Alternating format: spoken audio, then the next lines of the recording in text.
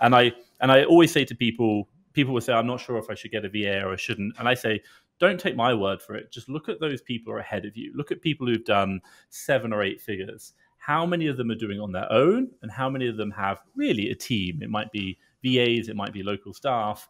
And you'd probably say the bulk of them, 99 or 95%, will probably have got some form of help in the form of VAs or should we say support.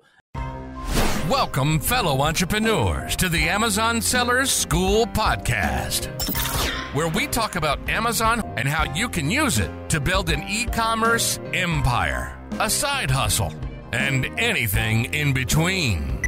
And now, your host, Todd Welch. Cool. Thank you so much for having me. So to give you a little bit of background on my situation, or should we say my history, obviously you can probably guess I'm from the UK, and I'm 38 years old, and I've been selling on Amazon now for about 8 years, I think it is, like you said. So I started in the UK. That was like my first business, and we scaled that. Oh my God, I scaled that probably about a year and a half ago, 2 years ago. The peak we ever hit was probably £3.4 million, about $4 million in a single year of sales, which was great. We had across that buyers, sourcers, buying managers, even an operations manager to run that operation. And that was 100% OA, to be clear about that operation. So online arbitrage. And then about 4 years ago, or 3 years ago, I think it was, I started in the USA. Same model, OA again. We created a USA company. And I basically took the same thing. So I took the model where we have a purchasing manager, we have sourcing VAs, and we have an admin VA to run the operations. We took that and started scaling that, and we've hit over $1 million with that in sales. And that's something that I really enjoy now, much better than the UK. Why? Because the margins are a lot higher. And then also about, I think it's 5 or 6 years ago, I started another company, and this is while I was living in Vietnam, which was called Fast Track FBA, and that's probably where you might know me from, like the YouTube channel, for example. And in that company, we do leads, but our core kind of business is VAs. So helping Amazon sellers who are doing OA or wholesale with sourcing VAs, because that takes up all the time.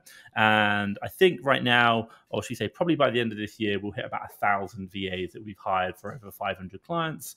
Supported them in that journey. We've learned a lot. Like I share a lot in my journey. Amazon's always changing. We're always learning new things. And I share a lot with my clients, and also as well supporting them to scale, which is fantastic. And I absolutely love that. And I always say to people will say, I'm not sure if I should get a VA or I shouldn't. And I say, don't take my word for it. Just look at those people who are ahead of you. Look at people who've done 7 or 8 figures. How many of them are doing on their own, and how many of them have really a team? It might be VAs, it might be local staff. And you'd probably say the bulk of them, 99 or 95%, will probably have got some form of help in the form of VAs or should we say support. And the idea is that you're going to just use them to help you grow your business. And so don't take my word for it. Just copy what other people have done, which is the way to grow a business. But you've got to do it the right way. And hopefully today I can share some tips that's going to help people. Yeah, it's important to learn from the people ahead of you and not make the same mistakes. And a lot of people who are starting a business, especially like a business selling on Amazon, they tend to be more technician kind of people. And so they're like, do it, solve problems, do it all yourselves. And so it can be rather difficult to hand stuff off to a virtual assistant and actually trust them. Is that something that you struggled with at all in the beginning? No, I wouldn't say I did, but the only reason why I said I wouldn't is because at age, my first job out of university, and admittedly I failed university, my first job was managing bars. So I had like 120 staff. So immediately I had to learn straight away how to manage people. Mm-hmm. And at the age of 38, I think I've been managing people for like 20 years. So I've always had to learn that skill of leverage and managing people. But I do certainly see what you're saying. Most people are technical. They like the analytics. They love the opportunity, which is great. But then all of a sudden they just get to the point whereby the business works. They love it, but they just run out of time. And they actually find that sourcing is a really hard part. And we always talk about it is like, sourcing is the most valuable thing you can do in Amazon. It's really where we bring the value. It's where we make the money. If you buy well, you've done it. If you don't buy well, you've got problems.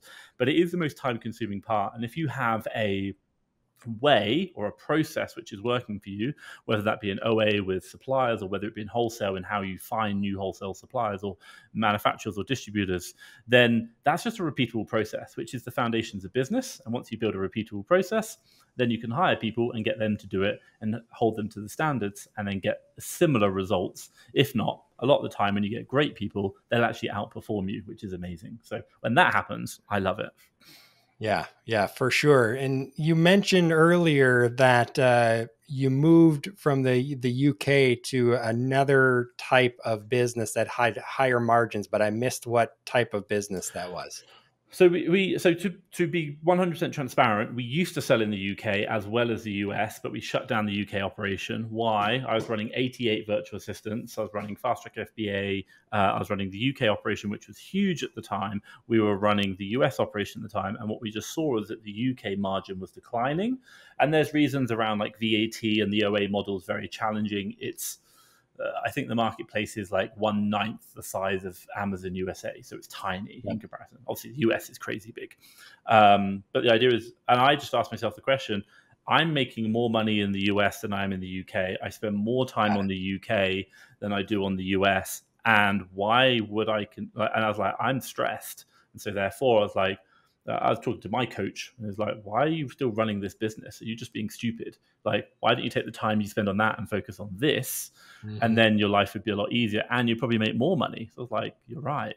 And, part of business and part of what we do is we have to adapt, we have to change. And that was one of my life journeys that I went through, doing that, adapting and changing and building a great business, getting the revenue and then shutting it down and then carry on with what was actually being more profitable, just like changing categories in Amazon.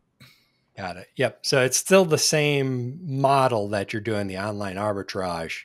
Correct. Or are you doing more of the wholesale reselling as well in the US?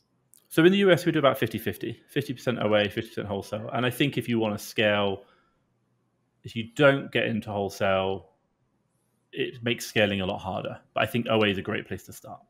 Yep, for sure. And now I know we're gonna talk a lot about virtual assistants, but I think a lot of people would be interested, especially with a lot of the changes and things in Amazon. And people have always been saying this, but they really seem to be saying it even more now that, reselling is dead, online arbitrage is dead, drop shipping is dead. What are your thoughts on that? You're obviously still doing it. Do you still see it as a viable thing that people can start doing? Okay, so the way I look at the question is, what is arbitrage, drop shipping, all that? It's a fundamental level. It's just trade. It's buying low, selling high. It's, back in the day, you used to buy spices from India and sell them in the UK, for example. It's just exactly the same, but it's now, now it's online. Now it's a lot more digitized, automated systems. You're working off platforms and leverage, but it is still just trade. People are always going to want those goods. And if anything, as we've seen over time, people want more and more goods. We have a lot more disposable income now than we've ever had. It's how you do that, which is adapting. So is buying low, selling high, which is fundamentally what arbitrage is that going to die? No, not at all. Do you have to be more careful about how you do it, looking at suppliers, and particularly in the US? And right now we're looking at, supply chain and making sure they're legitimate. Also as well, they're not stolen goods. That's a big problem right now. But also as well, when we look at suppliers, like I might think the supplier's okay, but I say it doesn't matter what I think. It's what Amazon thinks. So therefore I have to operate to a higher standard. And, even with things like Section 3. So when we do our sourcing, we're looking at that. We're also, when we're looking at the products or the brands we're looking at, we're now saying, are there lots of other sellers on that brand? Have they been selling it for a period of time? And is there evidence that they're safe? That Amazon's not going to shut you down, or that remove that brand, or it's like a dangerous brand. The other one we look at now, especially gatings. I think Funko got gated recently. Lego recently got gated, which is like, wow. We've seen Nike come and go quite a lot. But the one thing we kind of think about now is, if this were to be gated, what then? So can I sell it on Walmart? Can I sell it on eBay? So again, what's the next distribution channels? And while we might not utilize them right now, we are thinking about that. What's the fallback position? So is it as easy? No. Do we have to be more strategic in what we're doing? Yes. Is it particularly challenging? No, I don't think it's that hard, but I think it's just not as easy as it used to be. But I think that's the thing that you're always going to see with any platform maturing. But there will always be demand for these products, and we've seen that. So I think the model will continue forever in the shapes and foot sizes that we've seen it. Yeah, I think that's the big thing is that the market is maturing. Government is getting involved, coming down on Amazon for things. And so that's coming back on us and forcing us to ensure that we're running our businesses like real businesses Yeah. and professional business people, businessmen, and, following the rules and everything else that Amazon has to do. And so they push that back on us. Yeah, agreed. And I think for us and that's the problem when people say, for example, they see people like you and me on social media and I hate to call us influencers, but we do influence in a certain way. We cut things down, we make it more, shorter and more entertaining, like the sourcing process or how we do it. They're like, wow, that looks really easy. And you're seeing the highlight reel. And they think getting into it is really easy. And conceptually there is hard work. But at the end of the day, whether it's easy or not, it's still a business, and you still got to treat it like a business. And businesses are hard. That's why 95% of all businesses fail in the US in 5 years, or should I say, generally in the world, I'd reckon. But most people, when they start this, don't realize actually you've got to go through that learning curve, and that takes time. So treat it like a business. Yeah, treat it like a business and know that it's going to be difficult. There's going to be hard times. It's not going to be all fun and games like a lot of videos try to make you think. Correct. Yeah. So for someone who, they're selling on Amazon, whether it is someone like us doing online arbitrage, resale, things like that, or a private label seller, and they're like, okay, I'm maxed myself out. I need to hire someone to help me out. What does that look like in terms of a first hire that you would recommend that people look towards? So I'll try and keep it to just OA and wholesale, because private label is a different game, and I don't do private label, and so the metrics and when you do it are a little bit harder for me. I don't understand them, so I don't think I'm qualified to talk about that. Okay. But particularly around OA and wholesale, I can kind of give some really good advice. So internally within Fast Track FBA, whenever we don't ever say no to people hiring VAs, but we do recommend against. And we look at 4 criteria that we're really interested in. So number 1, have you done at least $10,000 in lifetime sales? Now, to you and me, that seems like nothing, but to a lot of people, that is a lot. And at a fundamental level, that basically means that you can get a deal, you can analyze it and say, I like it or I don't, and you can explain why. Ideally, You'd want to be higher, but you really need to be able to say, if someone gave you a lead, do you know why you would buy it and like it, or do you know why you'd reject it? Because we all know there are a lot of very good leads, which right now are profitable, by the way, but we still would never buy them. So because there are other indicators that you've got to learn. So at least 10,000 in sales shows that you've kind of bought, sold, you know what's going on. Now, number 2, we say you want at least $5,000 in cash or credit lines as a minimum. Why? Because if you're operating a 30% margin and you turn your stock in a 3-month period, below that cash value, you're not going to have enough money to invest in the deals that your VA gives you to make profit, to pay the VA, and for you to take some money home. So if you don't have that much cash, it's not worth it. Ideally, you want more because your VA is going to do more. And then the final ones are really number 3, is going to be that you've got 1 hour per day to work with your VA. If you're in the States, this is probably going to be in the morning because you want to have crossover time. And to be clear what that looks like, you're going to have a 1 hour video call where you literally jump on a screen share and you analyze the deals live on the call and you explain why you like a deal and why you don't. The biggest indicator of you being able to transfer knowledge from you to your VA to get your VA to the standard that they need to be for sourcing is that 1 hour call, which is game changing. If you don't do that, your VA's performance will not get to where it needs to be. If you do it consistently and you do it well and communicate really well and talk them through on a live screen share, the VAs will start to understand what you're looking for, and they can go away and find more deals. And so that's number 3, and that's just an hour a day. And then we say an hour a day for month 1. if it's going well, then you're going to do 3 hours a week for month 2. And then from month 3 onwards, you do an hour per week where you jump on the call and do it. And that's where I am now. But you always need to have that contact. And then finally, number 4 will be that you want to grow your business with VAs or a team. And the reason why we say this is because it takes time to learn, for the VA to learn about you, but also you've got to learn how to be a leader. This isn't like the VA is a robot and they do exactly what you say. No, you've got to learn how to communicate effectively. And that's a whole nother skill set that takes a lot of time. So there are the 4 things that we look at when people are saying, I'm interested in a VA. How do I know I'm ready? And that's the 4 metrics we kind of judge it by. Yep, for sure. 100%. So it sounds like to me, and those are all really good tips and metrics for sure. And it sounds like you're recommending for people doing wholesale online arbitrage that for their first hire, they're hiring a sourcing agent. Correct. So to explain why, I would like to say get an admin VA. By the way, that's what I did. That's what a lot of people talk about. And I think it can be quite useful. But the problem comes is that sourcing is where we really make our money in this business. Mm-hmm. Number 2 is the fact that it's the biggest time sink that we have. And when we talk about hiring people, we're hiring labor. And really, you're paying $3 per hour to hire someone else's hour, if that makes sense. So you're making you're making $15 an hour in your business right now. You can hire someone for $3. And it's going to take them time to get to a level, but that's great. Now, what we see is that you can, if you look at your calendar, a 40-hour week, you might be spending 30 hours a week doing sourcing and 10 hours a week doing admin. Now, if you hire an admin VA, you're basically going to save an hour or 10 hours worth of week.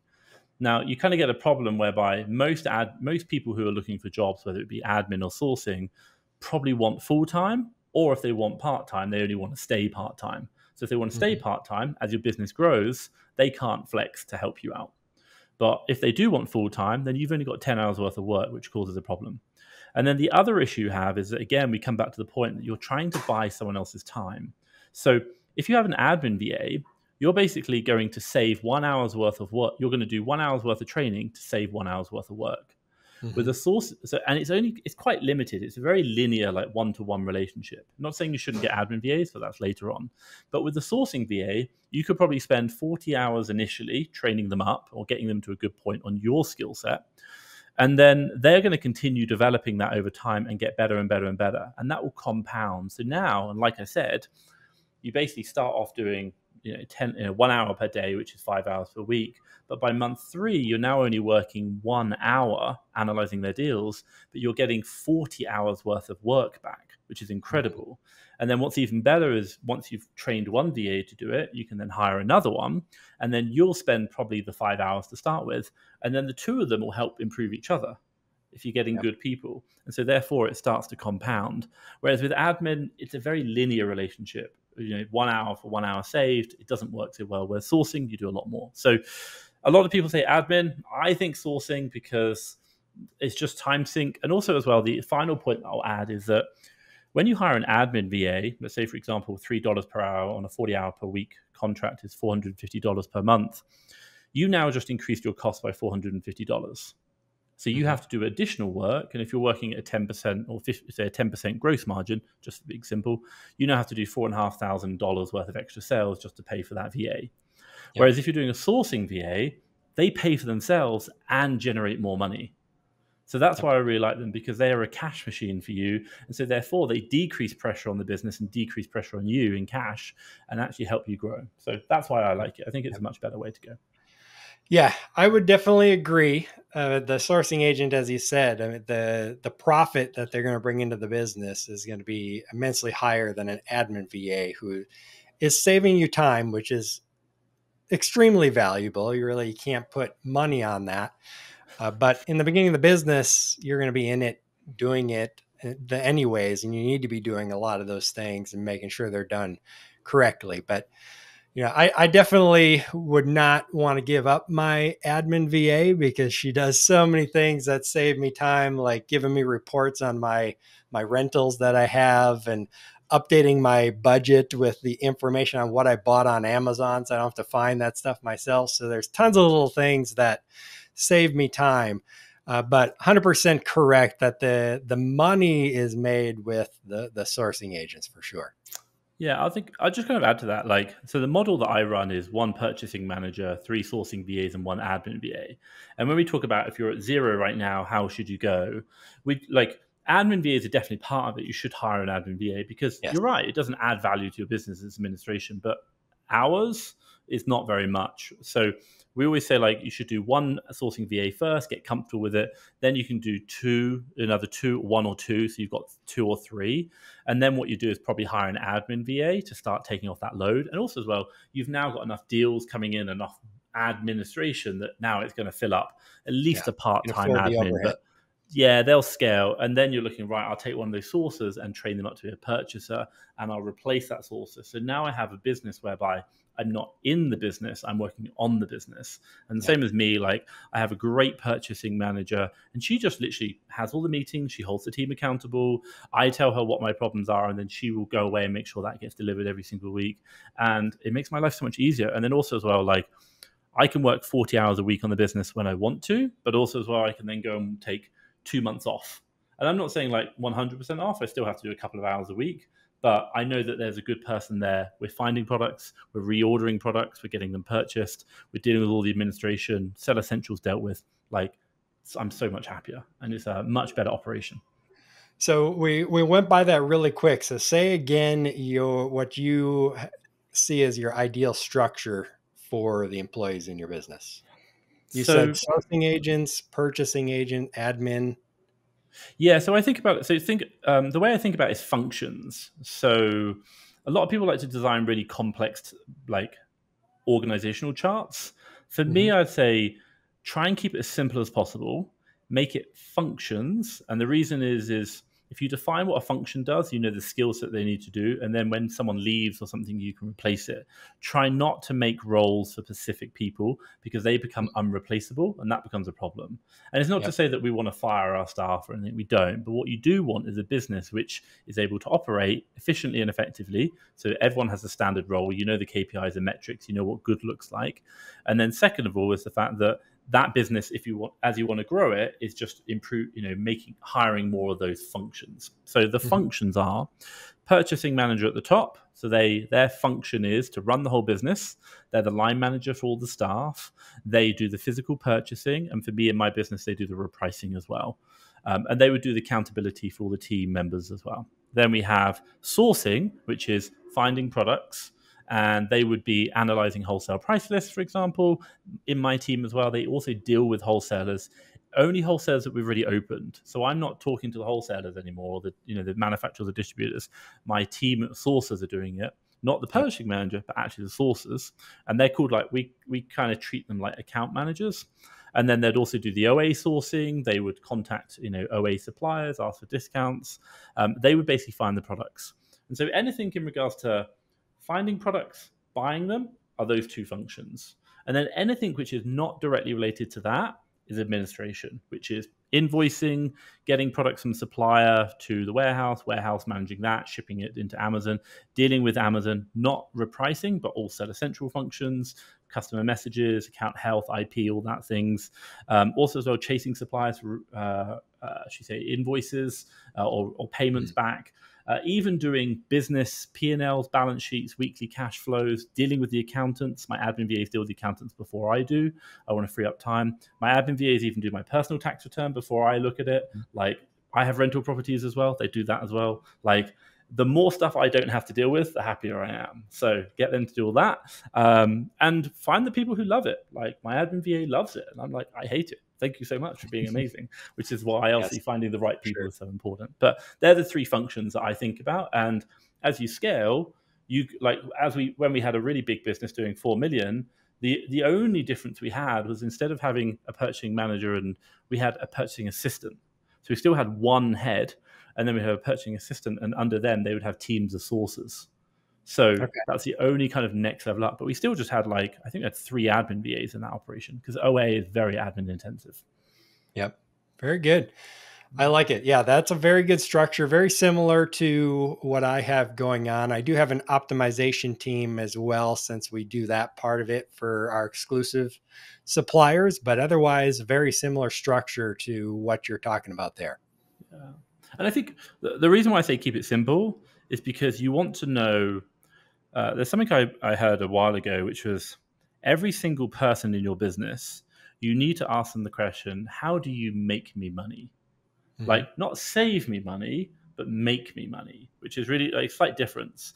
And like with your admin VAs, that's probably the challenging one. It's like, I make you money by going back to the suppliers, seeing if they've got discounts, or asking that as well, like just building that relationship, or like saving me money, or working with the other areas. And what's interesting is you really, and then what you can do is you can get very clear KPIs on how each function helps the business grow.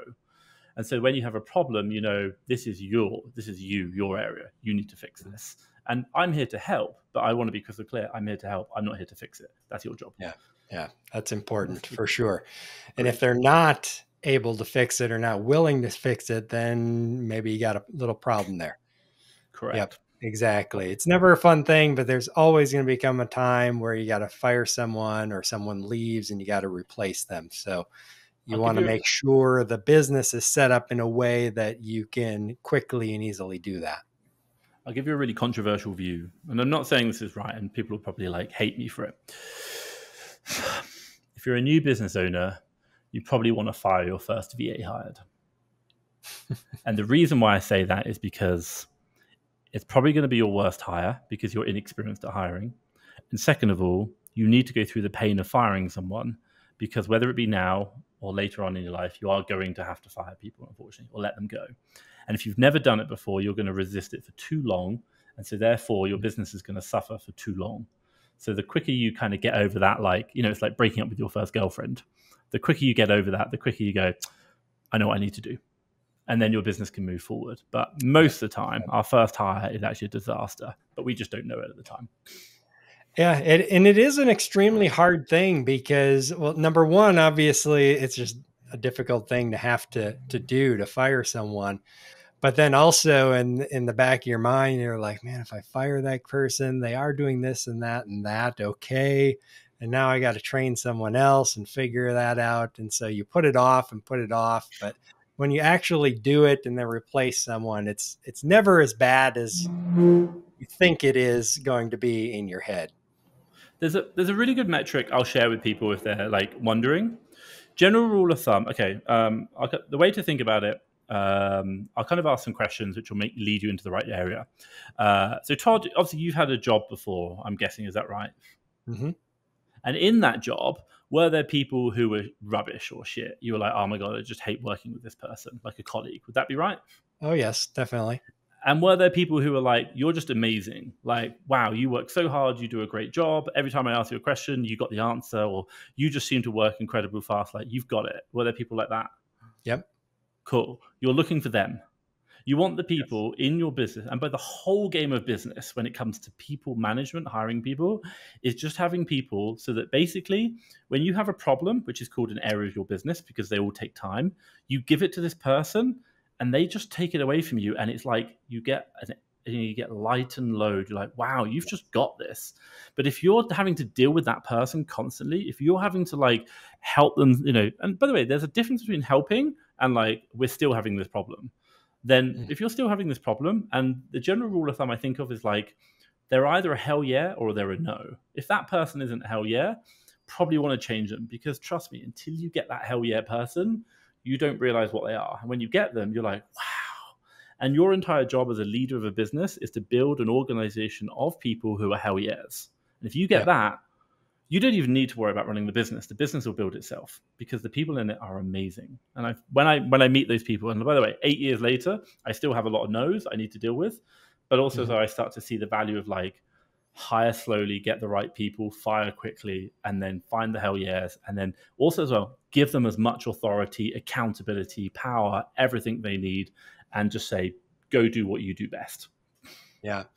Yeah. And the okay employees can actually hold back the hell yeah employees, because they're going to look at them and be like, well, why am I working so hard when this person doesn't know what they're doing, or they're not doing as good as I am? Correct. Yeah. And over time, it takes time for that demoralization to set in. But once it happens, you can ruin your whole team very quickly by holding on to someone that you shouldn't for too long. Yeah, completely agree. Yep, for sure. All right, very good. So once someone is hiring someone and they're training them, do you have any processes for setting up the processes and tracking them and having those reoccurring tasks done so that when you do have to let someone go or bring on a second sourcer or third sourcer, that you can plug them in faster? Best way I always thought about this is, okay, this is really interesting because this is before you hire, you should do this entire exercise. We've done it many times. So what you want to think about is, when I used to do management in corporate world, we had what's known as a 90-day plan. So the 90-day plan is basically in the first month, they're going to detract value from your business. In the second month, they kind of break even. In the third month, they add value. So after about 90 days, they're about even. Also as well, it's the probation period, which is great. So what you want to think about is at day 90 with your business, this VA or this staff member is now going to complete with you. So the question you want to ask yourself is, what do they need to know skill set wise that I need to make sure they're taught? Now, what you're probably going to think about before that, or the question of that is like, what are their targets? So what are their KPIs? And then the KPIs we'll generally say should be between 5 and 15 metrics, which they are solely accountable for. So they are not other people are influencing them, like they have the sole authority or accountability to influence. And so therefore they're going to be, as you say, the metrics you look at. Now, obviously you want those KPIs, those metrics to be metrics which are going to drive the business forward. So let's talk very specifically about sourcing VAs. What are the key metrics you look at? So there are 3 key ones, but you can add a lot of other ones in as well. And I'll kind of give you an idea. So the 3 key ones we look at are going to be actual gross profit achieved. So we can buy deals all day long, but if they don't actually make us money when they sell on the Amazon marketplace because the price crashes, we don't care. So actual gross profit, and we track that on a weekly basis. Second KPI metric we look at is estimated gross profit. So this is how much profit do we think we're going to make from the deals that we're buying. So this is today, this is this week, because actual gross profit is a lagging indicator. Estimated gross profit is a leading indicator, so it's this week. And then the final one we look at is spend, because spend is a great metric and we want to see them grow. So we have key metrics we look at. Now, if people are interested, they're generally we look at when we do sourcing VAs, minimum we look at $500 per week spend, month 1, $1,000 per week, month 2, $1,500 spend per week, month 3, $2,000 spend per week, month 4, and so on. About $2,500 it will level off, but it can go higher if you know your business model and maybe you do wholesale, you'll go much, much higher quicker. So by spend, you mean that money that they're spending on product that they found? Correct. Okay. And obviously that goes through your sourcing criteria. So if you're like, 30% ROI, 15% margin, for example, et cetera, price and things. So they've got to meet that criteria. So this is, and we classify it as deals that I've actually purchased. So I don't care if you found it and I haven't purchased it. That doesn't matter. I'm only interested in what I've purchased because that means it's met the requirements. So they're the 3 kind of key KPI metrics. In our business, we also noticed that ROI is really important. So we want to track the ROI actual of products being sold. We also want to track the average sale price because we notice that if we go higher value, the business is easier to grow, whereas low value becomes more of a challenge. And then we have some other metrics where we look at the variation between estimated and actual gross profit and some other things which kind of help us to understand. So they're the kind of key KPIs. Now, that's what we're going to track them on an ongoing basis. Now, on top of this, what we will do is, one second. What we will do on top of this is to say, once we've got the key KPIs that we're going to track them on, we need to make sure they know how to actually do them all and that they've learned how to do it all. So that's a really important thing. So at 90 days, they're going to be all the KPIs. So from 0 to 90 days, we need to make sure that we train them up on the skills to achieve those results and we start seeing progress towards them. So I think I talked about it earlier. So if you're talking about spend initially, spend is going to be, right, week 1, I want 500, week 2, 500, week 3, 500, week 4, 500 spend. Now week 5, which is month 2, I want 1,000 spend. So we're going to teach them sourcing techniques and we're going to track those KPIs through. And so what we're going to do is start at 90 days and then we're going to work our way back. So what are the targets need to be achieved at 60 days, 30 days, and then 0. And then on that, to achieve those targets, what training do we need to provide? Cool. And then when we think about the 90-day target, we go, what are the skills they're going to need? They need to probably, so when we do it in the VA Academy, we're like, so what's one of the tests that we do for when we hire our VAs? We do, can they use a calculator tool? Can they match products from a supplier to Amazon? And can they do both of those two processes quickly? Because they're a fundamental part of it. So we test for that en masse. And then when we do the training as part of that. So before we've even hired, before we've even hired, we've already defined success criteria at 90 days. We've broken it down into 60, 30, and 0. We now know what we need to test for when we get the applicants. And then what we do is we then go, what are we looking to recruit for? And then we can start asking the questions. So the questions are like, I would probably ask questions around like, so tell me about like your last job. Was it a bit boring? Because sourcing's really boring.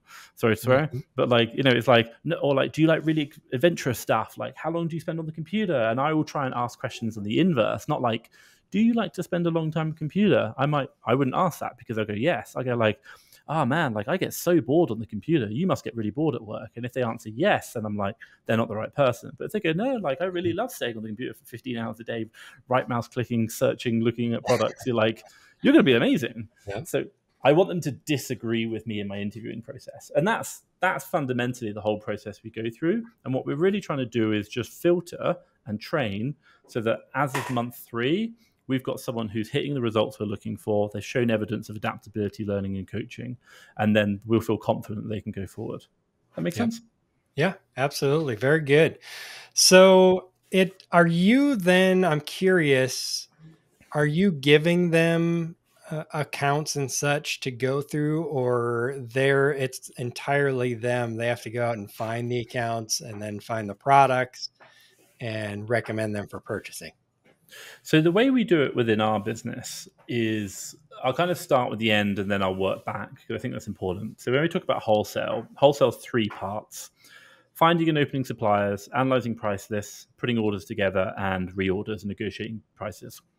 So as much as I love my staff, I still don't think they would be good at opening up suppliers. And for the simple reason, the fact that, number one, there's very small mannerisms in the way we talk. Like, hi, this is Sir Tom, CEO of Fast Track FBA. You're like, we just don't talk like that. Like anyone would spot that. And then the second one is you've got to get on the phone and call a lot of these people and build the relationship, which someone from a different culture can't do. Obviously, I can do it from the UK because that's quite a nice point of difference. But from the Philippines, it's a very different, doesn't work so well. So I do the opening of suppliers, and I don't mind doing that. Like, that's absolutely fine. I think that's where we get the best results. But once the suppliers open, so we'll then give the account to a sourcer. And by the way, this will be an existing sourcer who's already proven themselves. So they'll, I'll introduce them. So like, hi, this is Bob. Bob's in my team. He'll talk to you going forward. And so I'm still there, but I'm not really doing anything. Bob's having the conversations, analyzing the price list, going through it all. Now, so that's kind of like at the end.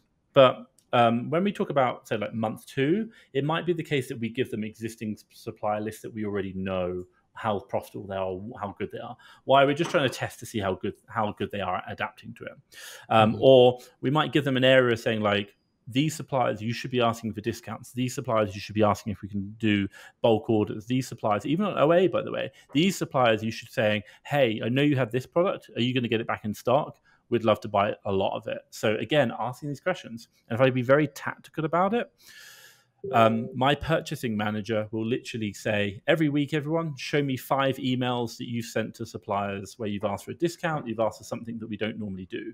And so therefore, you're trying to train the team to do that. So that's been really helpful. And then when we talk about early in week 1, or should we say month 1, is really going to be around what we're really trying to adapt or understand is, can they work fast? And we have ways to test that, by the way. Like, you probably think I'm a bit controlling. It's not that. There's a video that I released whereby there's a Chrome extension which can track basically, you can download your history from Chrome. So we look at number of URLs opened and we look at ASINs viewed. So we're looking at, in a typical day, how many URLs you're looking at and how many ASINs you're looking at.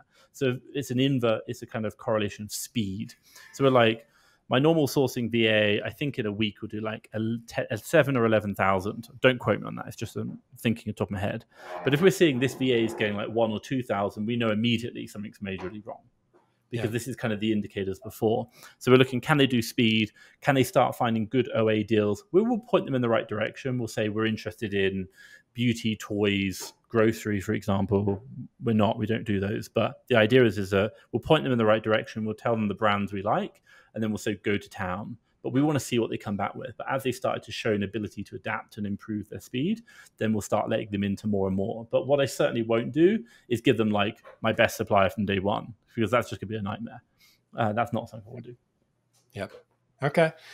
Very good. Yeah, I like it. It's, again, very similar to the types of things that I do. So we're right on track with that. If we go back to the hiring process, do you have, so you gave some tips for the interview. And obviously, if they want to make it really easy, they could head on over to fasttrackfba.com and grab one of your pre-vetted people. But let's say they choose, I want to try to do this myself. I'm going to onlinejobs.com or some other place. Do you have recommendations for when people are just initially putting that job posting out there that can help sort through people? Because you get hundreds of applications sometimes, especially for something like a sourcer. I'll kind of talk through the whole recruitment process that we do and try and adapt it to like an individual.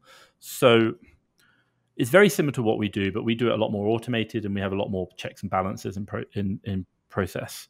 So there's two parts we do in Fast Track FBA, and I think you can literally copy this to do it yourself.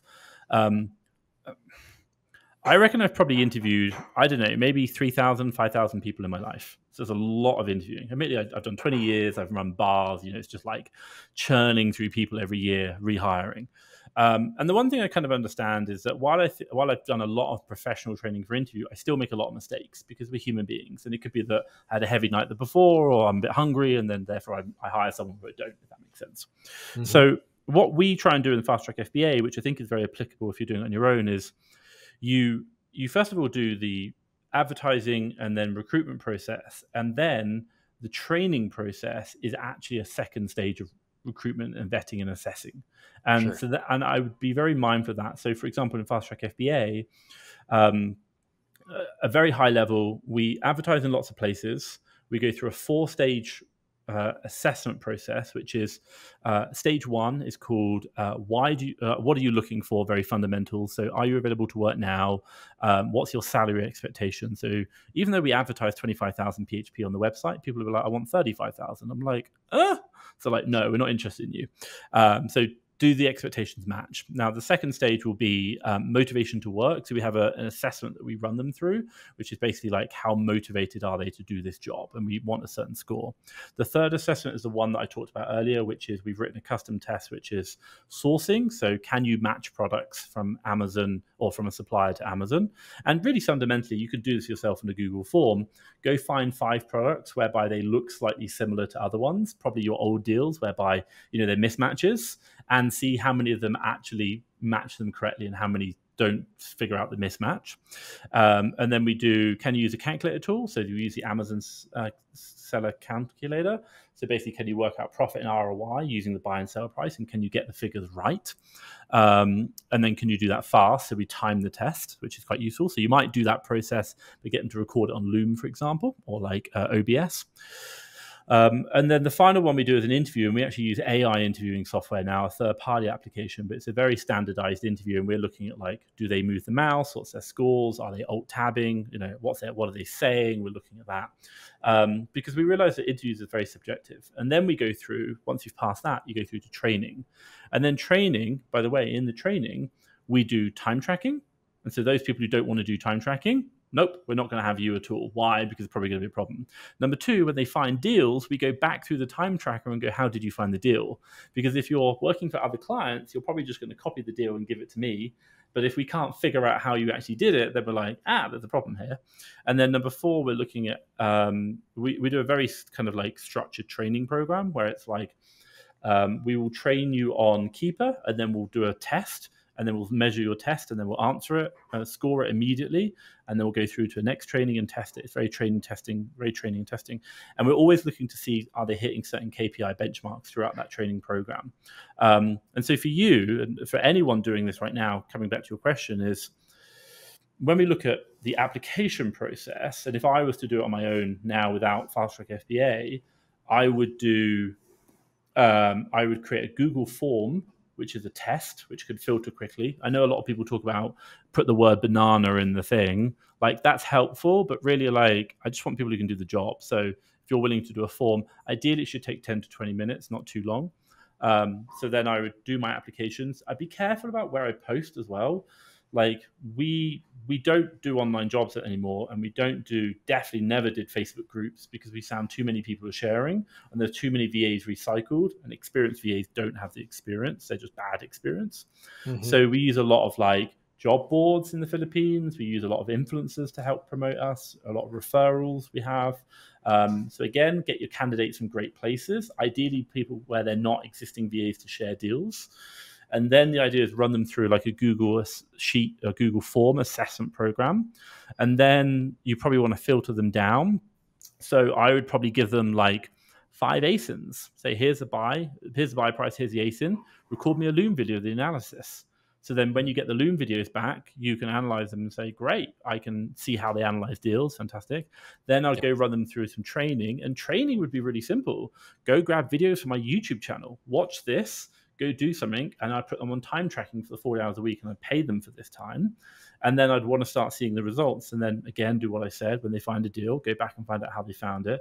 And then what you're also looking for is those people who ask good questions. And ultimately, you really want to take on like 2 to 5 people initially, and then start filtering it down to the one. You really like, and I know it's going to cost you a lot more. People are like the money right now is not the consideration. It's, I don't know if you know, like, if I talk about metrics, month 5, spend per week, we talk about 2,500. In my business, a bad week for a VA is $5,000 spend. A good week is $30,000 spend. And admittedly, that's more wholesale. But just understand that, like, a normal VA we talk about is 2,500. A bad VA for me is 5,000, admittedly, because we know what we're doing. But a really good VA is 30,000. Yep. That's like 6 times increase. So this is why you really want to make sure that you're not just interviewing one, you're testing, and actually you care about only results. So therefore, you're testing 5, for example, and you filter it down to 1. But you want to pay them for their time. You want to do that because then you're going to get good candidates. And that whole journey has got to be quick as well, because good candidates go fast. So I do that, and then you filter them down, 5 people, 5 people, 5 people. You're my winner.